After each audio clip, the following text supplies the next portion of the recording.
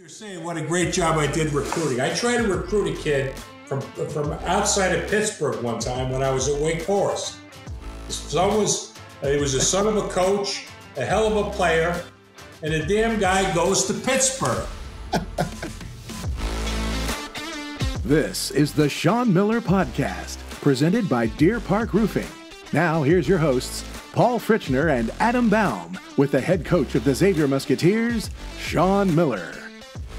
Welcome into another episode of the Sean Miller Podcast. Paul Fritchner alongside Adam Baum and the head coach of the Xavier Musketeers, Sean Miller. We are joined this week by a very special guest, the former head coach of the Xavier Musketeers and athletic director extraordinaire, Bob Staak. Bob, it's great to be joined by you this week. And as always, we want to make sure that we thank our presenting sponsor here on the Sean Miller Podcast, Deer Park Roofing, as well as the official payroll sponsor of the Sean Miller Podcast, our friends at Payroll Partners, and, of course, at TGE Solar. Bob, it's great to see you. It's great to talk to you. You were the head coach here at Xavier from 1979 to 1985. You were the athletic director from 79 to 84.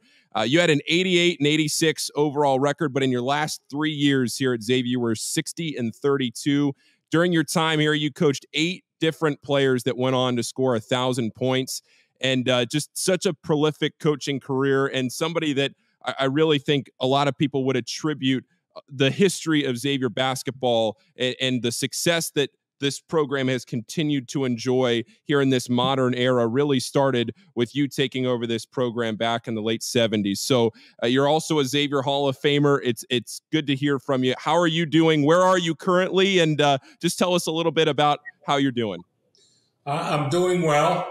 I live in Charlotte, North Carolina, close to grandkids. Got 2 young ones, and I work for the Miami Heat as a scout, and I've done that for the last 7 years. I was 8 years prior with the Orlando Magic, coached in the NBA for 12 years after leaving college basketball, and it really warms my heart to share time with Sean and you guys about the Xavier basketball program. It's something that I follow closely, something that I feel that put a lot of blood, sweat, and tears into, and I'm glad that it has, happened over the years to have the success it has, and it really is a tribute to the people that have followed me and the people who have carried on that tradition. Coach, I think that what I'd love to start with in me talking to you is, really the beginning, the evolution of when you came to Xavier. A little bit about how that happened. I've heard the story from you before. I think it's an incredible story. I think Dr. Daly, who I got to know when I was here the first time, was a fixture in a lot of those moments back then, or at least he talked a lot about it, talked a lot about you. But just, some of those early days, Schmidt Fieldhouse, the staff you had, and then what I find remarkable is how well you guys recruited at a time when the university looked much different. Obviously, you didn't have the Cintas Center, even the conference affiliation. I think bringing back all that to life for everybody is really interesting if you love Xavier basketball. Well, it was, I was here on a recruiting trip when I was an assistant at the University of Pennsylvania. And as I'm getting on the plane to leave was when Tay Baker had resigned. And on the plane right back to Philadelphia, I thought about, what would this job be like? And I figured, being in Cincinnati, being, close to Indiana, Kentucky, the state of Ohio, Xavier had an Eastern background in the past, playing against a lot of the Catholic schools, Canisius, Niagara, Villanova, and all those St. Joseph's. I thought it'd be a great recruiting base with that area and what the Eastern ties were and my ties in the East. And I just thought it would be a great opportunity. And, I pursued with Bill Daly, who I came to be very, very good friends and miss him to this day. We used to have a lot of laughs together, and I remember him picking me up in his Volkswagen it was, sleeting or something. It was like almost I had to put my hand out the front window to wipe off the ice off the windshield coming from the airport. And I thought this might be an omen. Interviewed, got the job, came back. We lost in the Final Four to Michigan State and then DePaul in a consolation round. Came back. I had missed the plane to go to the press conference to come in. So I didn't get off to a very good start. I remember Father Mulligan had to postpone some arrangements with much more important things than me to make it to the press conference. I finally did make it. I hadn't seen the office during the interview. So Bill showed me the basketball coach's office. Sean, you're in a palace right now. Right. No, I realize that. Oh, yeah. I'm telling you, what I walked in, and it was like in the corner of Schmidt Fieldhouse, right by the door to the football stadium, and it was cold. And I walked in. There was a Coke machine in the corner. There was a phone on the wall, a rickety desk and chair. And I said, I was trying to recruit LaSalle Thompson, who later went to Texas. Yeah. First recruit. I said, you think I'm going to bring LaSalle Thompson in here and try to sell him and come to Xavier to play basketball in a major college program? We have to make an adjustment here. Well, by the end of the afternoon, Bill had me in the sports center at O'Connor Sports Center in a different office, different furniture, the whole 9 yards. And that was the beginning of the commitment that Xavier had made to establishing a program. I had certain ideas. They really bought in. I had great cooperation from the administration, from the fan base, from the alumni. We established the All for One Club, which now is the founding group of the fundraising at the university. And things have just moved on. We moved into league affiliation. We moved from the Fieldhouse to the Gardens. And then, now in a beautiful Cintas Center. And first time I walked in there with Jim Assam, who was a retired police officer in Cincinnati, became a good friend. And that was the type of base we had, the older guys around the city. And I walked into there and I had tears in my eyes. It was a beautiful venue. Couldn't be better. I was so happy for the university and so happy for the success that, Sean has had a great deal to do about and has continued on. I'm very happy about it. Coach, even when I was at Xavier the last time, some 15, 18 years ago, if we go back to it, when Dr. Daly would be around or just historians of Xavier basketball, they always talk about your recruiting class. And when you read about it, everybody in one recruiting class actually got drafted in the NBA.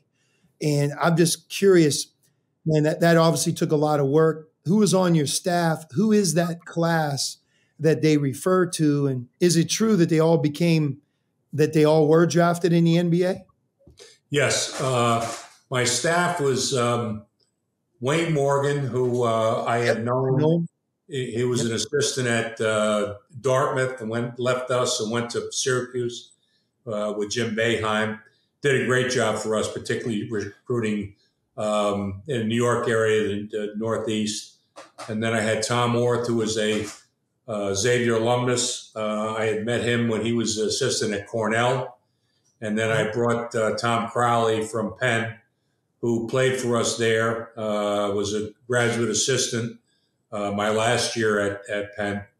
And so, we put together a staff that I thought had the right idea as to how we wanted to build the program with good kids, guys that wanted to get a degree, and guys that could play.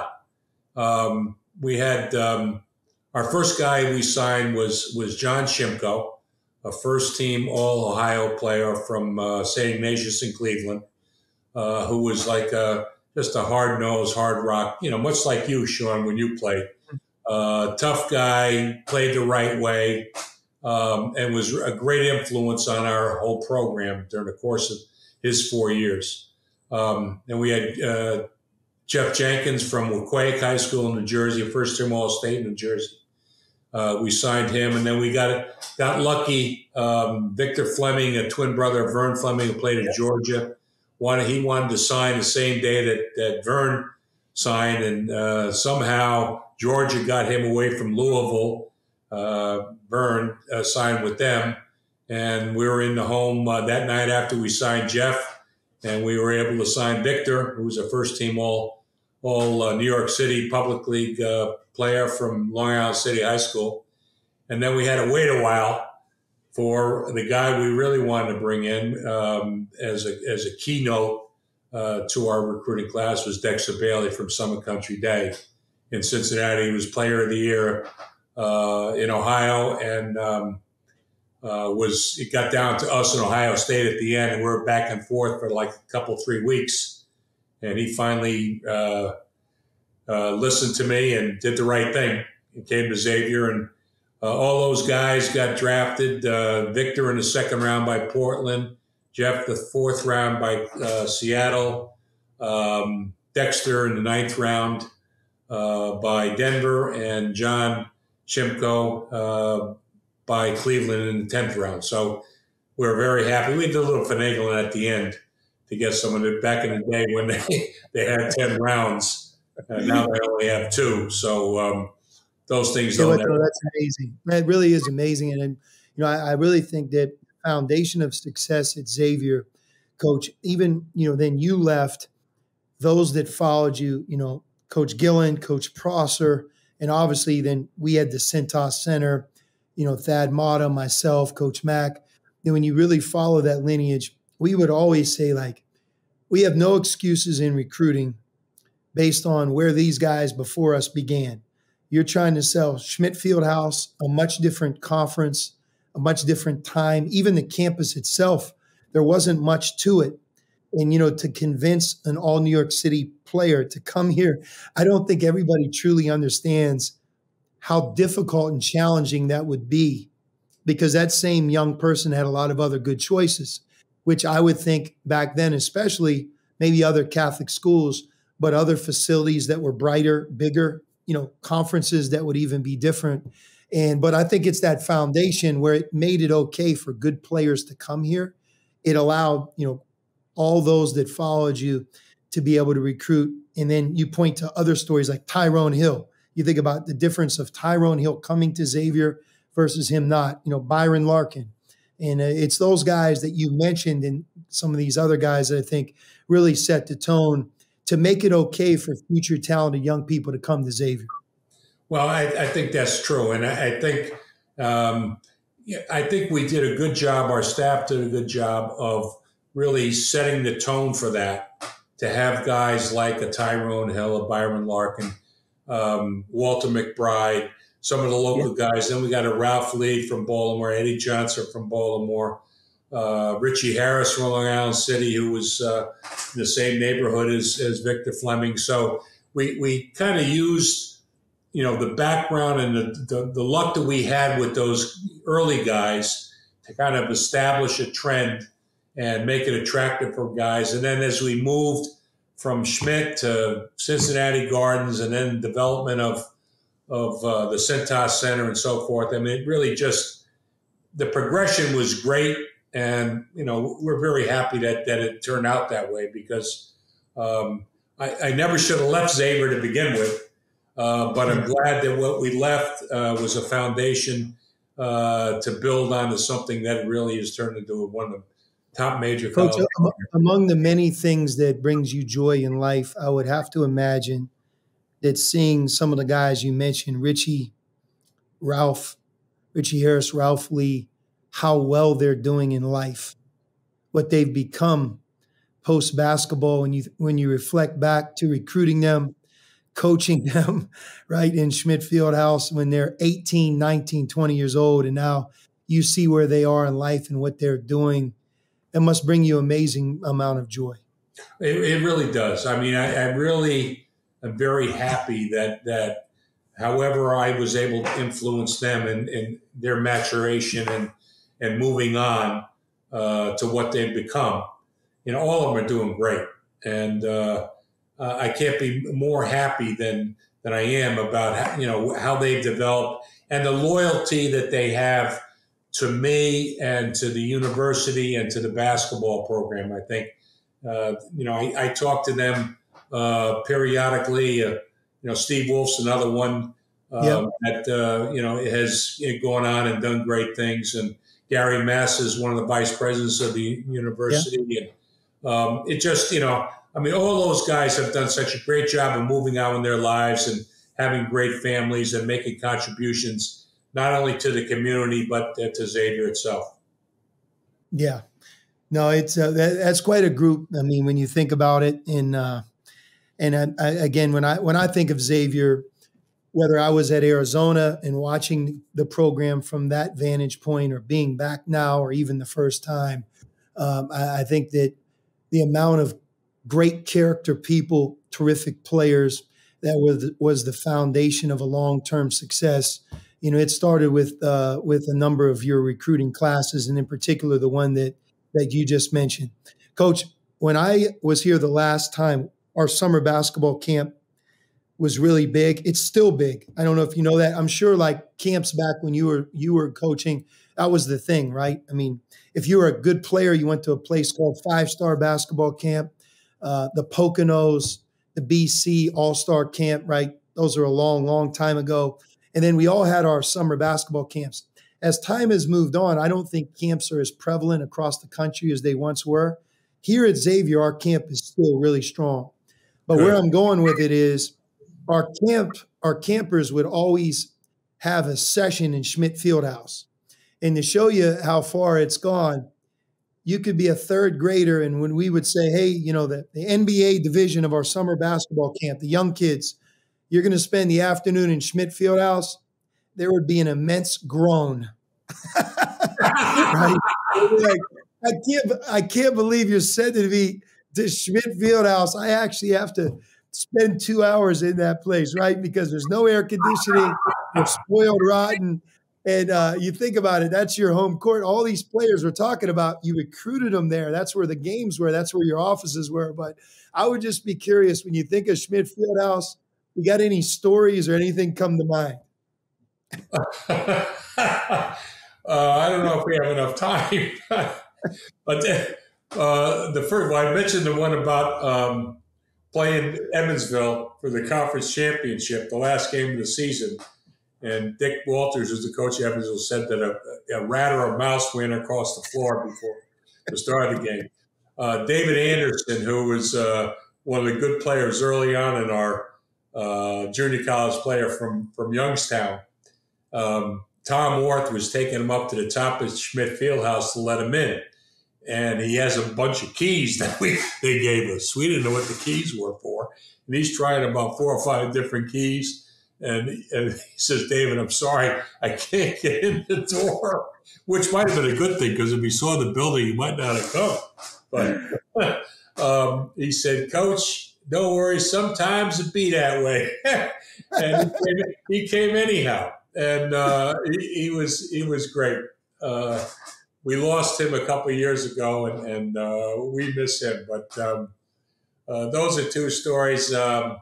I'm trying to think. One that was really emotional for me was we're playing Loyola Chicago, and it was the day that my father had passed, and I learned about it in a team meeting in my suite in Chicago, and the players heard what was going on, and I didn't tell them until before the game. We went out, we lost by a point to a very good Loyola team.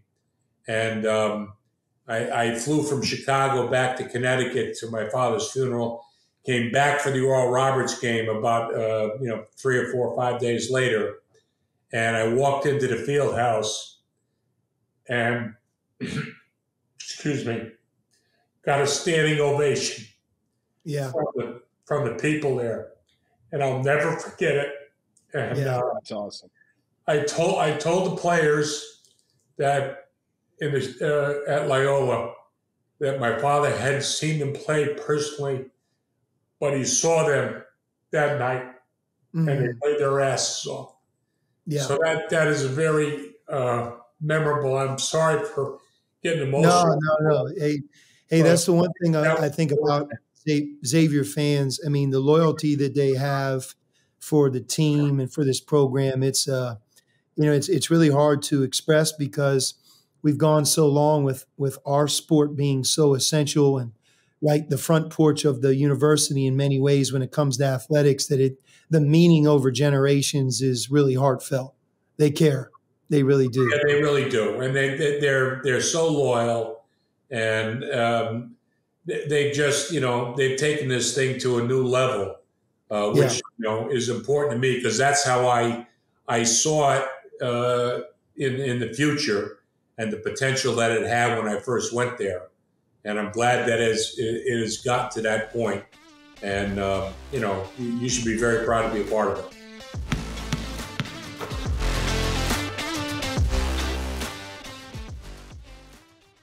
The Sean Miller Podcast is proud to partner with Deer Park Roofing, a company that's provided elite service for homes and businesses since 1996 and leads the industry in professionalism, quality, and responsiveness. Whether your needs are residential or commercial, like the outstanding work on the Cintas Center, the home of Xavier Basketball, Deer Park can handle any job and ensure it's done right. Deer Park's motto is protect what's important, and what's important to you is important to Deer Park Roofing. Visit deerparkroofing.com. The Sean Miller Podcast is proud to partner with Payroll Partners, where you're not just a number. That means providing a best-in-class HR and payroll experience that was built on award-winning technology and live support customer service with a dedicated payroll specialist who's just a phone call away. You shouldn't have to choose between technology and customer service. At Payroll Partners, you get both. Payroll Partners is locally owned and operated by a proud Xavier alum. Visit payrollpartners.net. That's payrollpartners.net. Welcome back in here to the Sean Miller Podcast. Really enjoy hearing Coach Staak and a lot of your memories and hearing you talk about your dad. I think I love that sort of stuff. I know Sean's dad was a huge part of his life growing up in basketball and still is today. My dad was a big part of my life too, and unfortunately he's no longer with us. But I think for a lot of people, a lot of generations of Xavier fans, like there's a certain segment of them that are always going to love Bob Staak. And the simple reason for that is because you mentioned Bill Daly. Well, before Bill Daly hired you to come here and be the head coach, there were people at the university who thought maybe Division I college basketball was not the route. It wasn't the lane that Xavier should be in. There were some people who wanted Xavier to move to Division III. And Bill Daly stood up, and he was the one. He was the loudest voice in the room. And I know this because I wrote a whole story about it when he passed. And he said, no, this is important. We're going to commit to this. This is something that we should do. And he goes out and he hires you.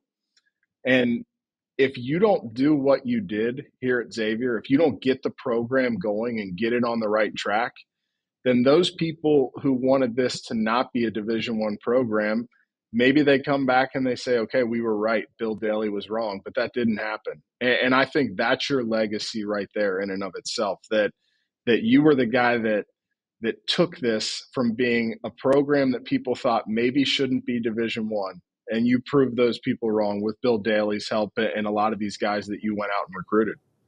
Well, I'll tell you two stories about that transition there. When I got here, Bill told me about the commitment and, what they were going to do and what I thought needed to be done.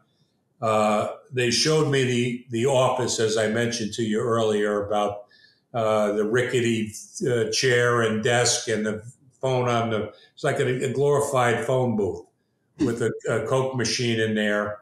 And I said, Bill, I can't recruit to this office. I can't have kids come in here and sit down with me and I'm going to talk to them about their future at Xavier having this. So unless, something changes pretty quick, I'm going to get on the phone. I'm calling Bob Weiner and see if I can come back to Penn. And by that afternoon, I had a new office in the O'Connor Sports Center with the furniture coming in the next day. And then I think it was the first year or the second year, we went back to, I was trying to improve the schedule. We went back to the Palestra, where I had coached 4 years at Penn, going to the Final Four. We played LaSalle, and I'm interviewed before the game by Dan Baker, who was a longtime Big Five radio commentator. And he said to me, Bob, what does it feel like going to a coach's graveyard? And I looked at him, I said, coach's graveyard? I think this could be a gold mine. I said, it's a great recruiting area. We got Eastern ties. We're coming here to the Palestra to play. We're going to be attractive for people to play. We're going to build this thing. And so it wasn't just like people around Cincinnati. There was a perception out there in the East or wherever else might be that, maybe it couldn't get done. But I'm happy to say that we put our nose to the grindstone and through a lot of hard work and, a lot of good luck, a lot of cooperation from a lot of people, we're able to get it done. Coach, one of the reasons we're doing this podcast is what you just talked about. And I think I have a very unique experience with Xavier because I was here as an assistant. I was here as a head coach. I left for a 13-year window, watched a lot of success, watched the transition from the Atlantic 10 to the Big East, followed it closely.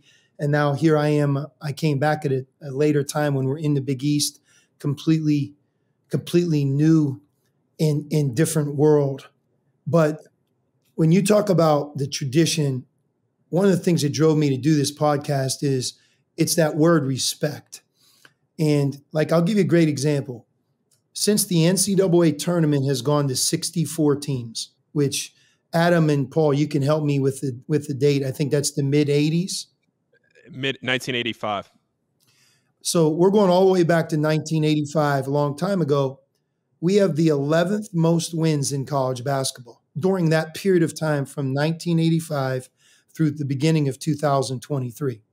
11th. If we started to talk about the 10 teams ahead of us, I mean, it's, you can name them just like I can, right? But think about that. When you're talking about building something, you're just not talking about building something that's had a little bit of success. You're talking about something that's had, an insurmountable amount of success and wins over decades and in different conferences and coaches. And I think it's up to us, the people that are here right now, to continue to bring that to life, because I believe our tradition is very understated.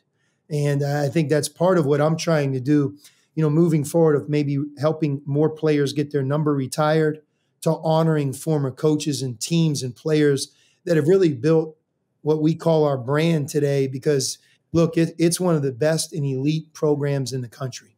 It really is. There is no question. And I am so proud of that, and so proud of you, Sean, and the other people before you that have taken this and moved it to another level to have the success that you're talking about. That is amazing to me. But that's what I thought there was a chance to have happen moving forward, because it was just, there was a commitment, there was an enthusiasm, and the things that have transpired since have just been great. I feel a great sense of pride. And I know I talked to a lot of people, and they know that I was there back in the day, and they have great respect for the Xavier program. And it's something that, we all can be proud of and be happy that you're a part of it now. And hopefully that will continue for years. I wish the hell that I had the opportunity to come back like you did. Yeah. I never should have left, but it's just really gratifying to know that that's where the program is right now. What I wanted to just, if you don't mind, just touch on is, as a coach, I'm fascinated with the Miami Heat. I know Eric Spoelstra simply because I'm close with the Van Gundys, and Stan Van Gundy and Eric Spoelstra. They work together in Miami, are very close to this day, and that family and Eric are tied together. That's my one in with the Miami Heat. But I have always admired, Pat Riley and the Heat culture and the way that they draft and the way you guys scout, how you build your teams, and you've built it under different ages. And why I bring that up, Coach, is when I listen to you talk about recruiting, it reminds me of most of my time as a college basketball coach, where you're bringing young people in, campus visits, unofficial and official visits, home visits, convincing them to choose your program in school and university over another, and, build that relationship over time. Well, where we're at today with the transfer portal, for example, you look at the players of the year candidates this year, you have Zach Edey at Purdue, but his competition is filled with players that started at one program and now they're at his second. Well, eventually we have certain players that might be at their third program. You imagine how different that is. So a lot of our decision-making is different. It reminds me of like the NBA hitting free agency right, not just building through the draft, but making decisions on sometimes we build through the draft, sometimes we build through free agency. Sometimes we acquire great role players in trades. And it just seems like the Miami Heat have always been on the cutting edge, that as the NBA has changed, it just seems like you've always been a step ahead of changing. And I know you can't bring it all out, but you've been with the Heat. You're currently with the Miami Heat. I guess what is it in your mind that differentiates your organization from so many others? And if you look at it as I'm talking to you as a college coach, we all now have to adjust to a very new landscape. Any advice you would have for me and our staff as we go into kind of a new territory? Well, just to give you a little bit of background too, this is my second stint with the Miami Heat. I coached there in the early 90s, and I was part of the staff that had the first two playoff teams ever in Miami Heat history, and worked with Stan Van Gundy when I was with Orlando, when he was the head coach there, and Spo is one of the best coaches in the league. The thing that we do, number one, we want players that are committed to work. They want to go out and have a good work ethic.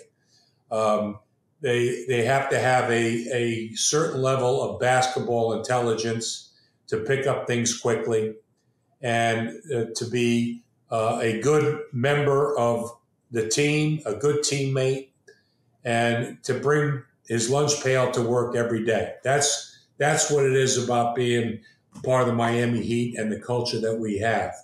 And we've been fortunate to, we get our diamonds in the rough, because I think we do our homework in terms of finding people that not necessarily are the first round draft picks, or get them in a second round as a kind of a diamond in the rough, but get guys that are undrafted. You take a Gabe Vincent, you take a Max Strus, you take a Duncan Robinson, guys that have success. Two of them, unfortunately, we lost because we couldn't afford to, because of cap situations and so forth, been able to play, be able to pay to keep them. But, Duncan Robinson's done it. We got a guy, Jaime Jaquez. I know him well, Coach. I know him. I coached against him at Arizona, recruited him.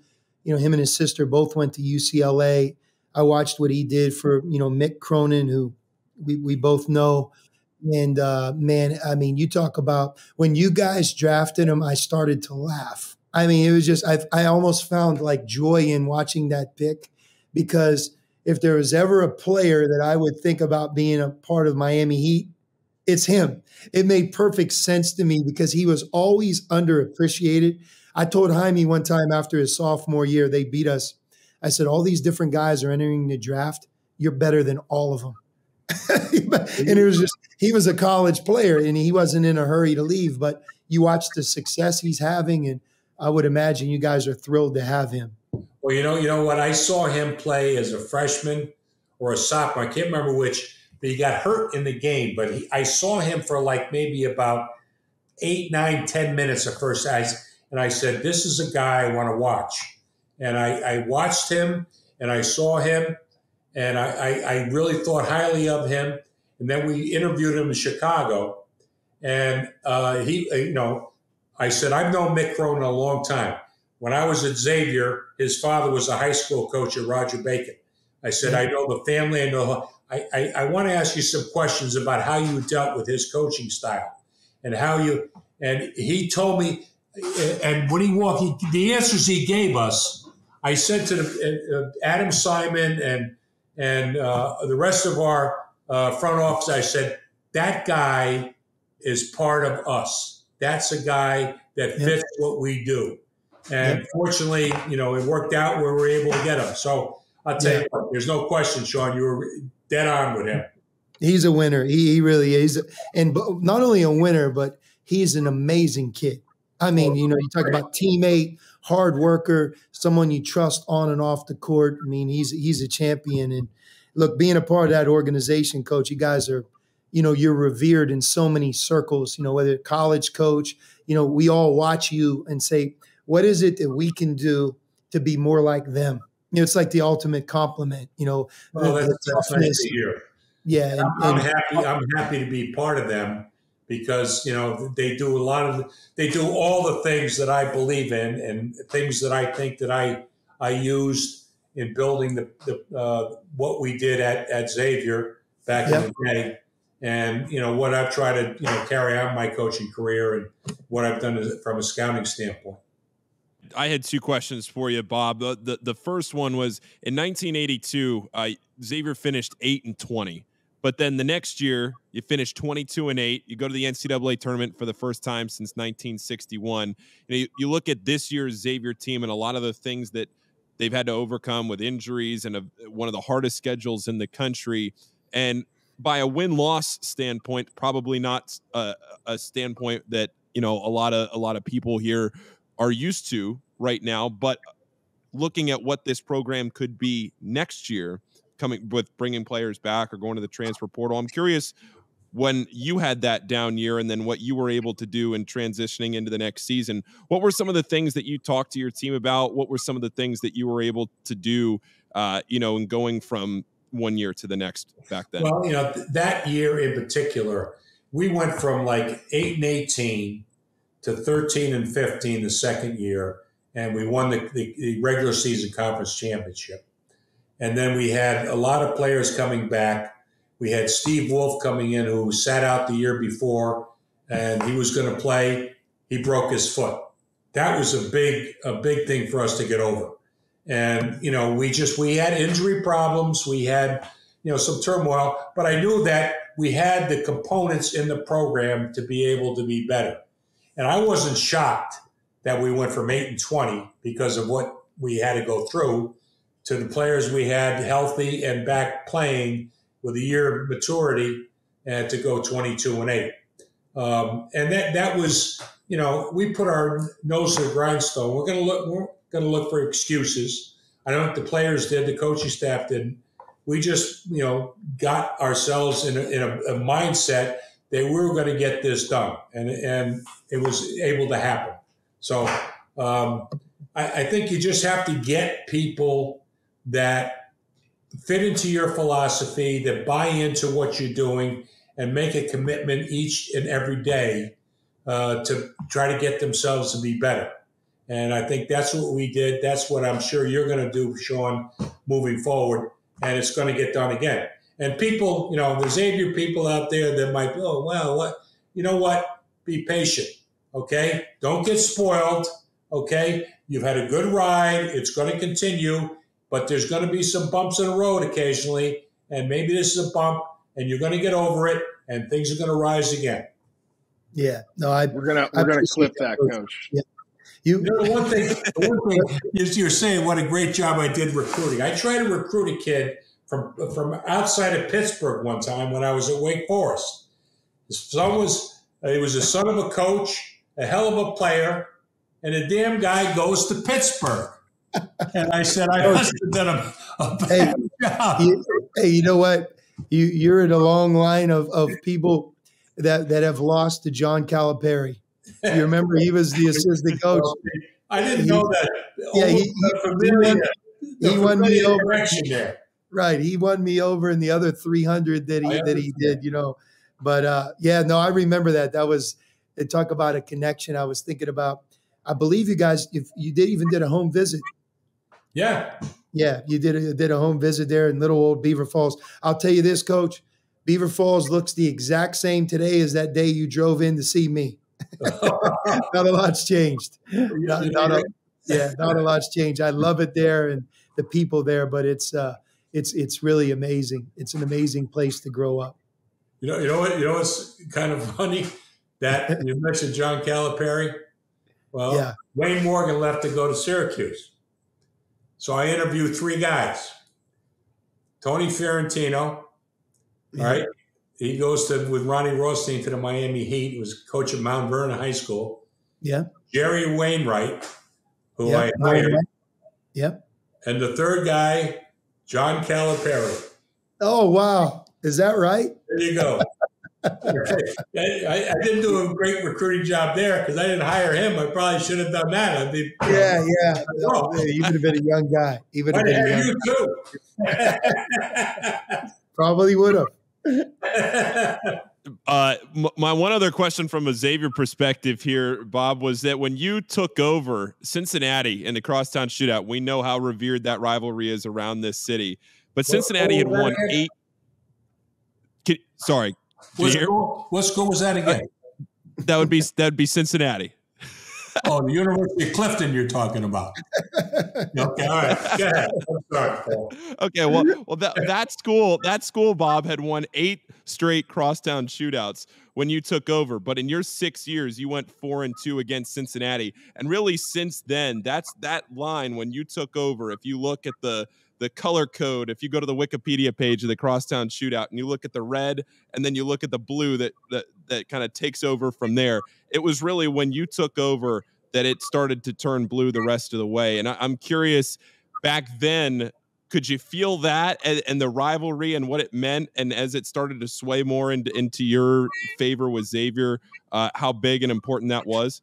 Oh, how important it was.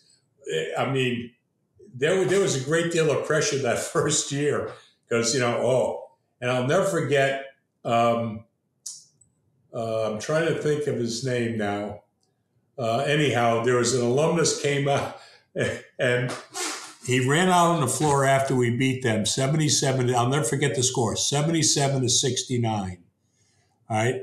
And he comes out and he couldn't talk. He just went, oh, oh, oh. And Bill Daly was there. I tell you, it was the greatest thing in the world. And we just took it from that one game, all right? And we took a lot of BS from Ed Badger and UC because, you talk about what was your schedule, 11th in the country, or what was the school ranking? Yeah, it's up there, Coach. It's if we play UConn, if we would play UConn in Big East tournament, we actually would play a number 1 seed 7 times this year, if you can imagine that. There you go. All right. Yeah. And Ed Badger used to say they had a game against Union College, and we used to have I don't know if you still have them, these luncheons before the game, and he said, well, they're playing, they got to play Onion. So he called Union Onion. And we used to get a lot of BS about our schedule. And now look at what Xavier is playing. One of the best schedules in the country. And really doing well doing it. So yeah. No, it's an amazing rivalry. You don't realize it sometimes. I know that people outside of Cincinnati don't understand the proximity. We're 4 miles away, 5 miles away. And there's so much pride in college basketball in this city, but yeah, there's nothing like it. Well, Coach, one thing I want to say to you is, and this is a project for me, it started a year ago and we're going to work through it this spring and summer, but really want to create kind of like a legacy here of reaching back to the former coaches and players and teams. And, we want to make sure that you're going to be one of these people that are honored. And I look forward to being able to make that call and kind of share with you the future. I can't share everything with you right now, but it's in the works to really, I think, make that connection and make it a forever thing. Because without people like yourself and the people that you brought here, none of us would have had the trajectory that we've experienced. None of us. Well, so thank you. Just let me say that anything you need from me, anything that I can do to be a part of it, I would love to do it. And I'm Yep. at you just pick up the phone. You have my number. We've talked. I want to talk to you again soon about, some of your guys and, how they project for the future. But anything that I can do, anything I can be a part of, be a help to the program, it's a love that will go to my grave. Well, I appreciate it. And your guys, your players have been amazing. As I've come back and just their love for this place, you feel it when they're around, and we want to get them back even more. And that's really what I need your help the most, is just to make sure that we can just have that connection. Because I think once it's made and once it's established, and in some cases reestablished, I think it's a forever thing. So it's important, because that's what the greatest programs in college basketball have, and we're one of them. Yep, there's no question. And I'm happy for you, and I congratulate you. And anything I can do to help to enhance that, I'd be happy to do it. Awesome. Well, Bob, thanks so much for joining the show today. We really appreciate it. We'll talk to you again sometime soon. This has been the Sean Miller Podcast, presented by Deer Park Roofing, the official payroll sponsor of the Sean Miller Podcast, Payroll Partners, and our friends at TG Solar. Bob, thanks again. Thank you. Thanks, Coach. Good being with you. Thanks, Sean. Talk You soon. got it.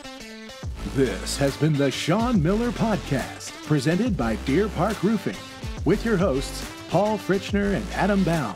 Join us again soon for another episode with the head coach of the Xavier Musketeers, Sean Miller.